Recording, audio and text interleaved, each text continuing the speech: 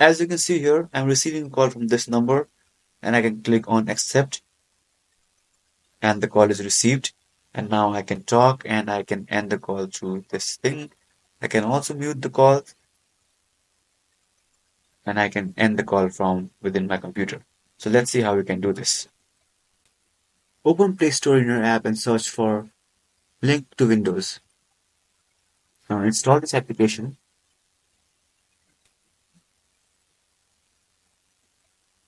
Once the app is installed, press your Windows key and search for Phone Link. Now open this in your Windows machine.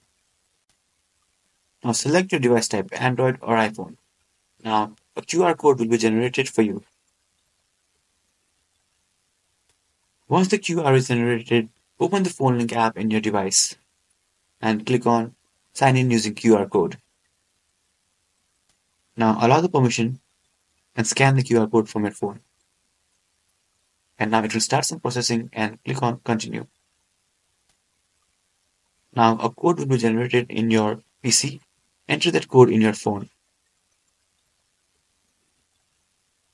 Continue and processing will begin. Now there will be a bunch of permissions. Click on Allow for all the permissions.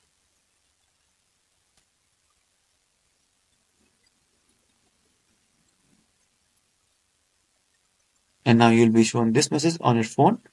You can click on Done. And there are some more permissions and you can check or you can continue and you can give both of these permissions too. And now finally your part in your phone is done. Now you can come back to your PC and click on Continue. And now click on Get Started.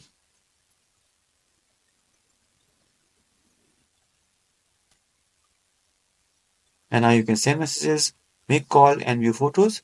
Now click on Make a Call and click on Get Started. If your Bluetooth is turned off, you will have to enable Bluetooth. And now it will be connecting to your phone using Bluetooth. Wait for a second and you'll get this message. And now click on Send Permission. Now you will receive a notification in your device that will look like this. Click on the notification and click on Allow. And now your sync is complete. Now you can make calls and receive calls from your phone. So let's dial a number and call it. Scroll down and click on this green button and as you can see, the call is being made now. Now let's end the call and let's see how we can receive a call in this application. So I'm calling my phone number from another number and let's see how it looks like. So now I'm getting a call. I can accept the call or I can decline or I can message this number. So here I've received the call and now I can mute the call or I can end the call as I've shown in the beginning of the video. If you have any questions, let me know in the comment section below.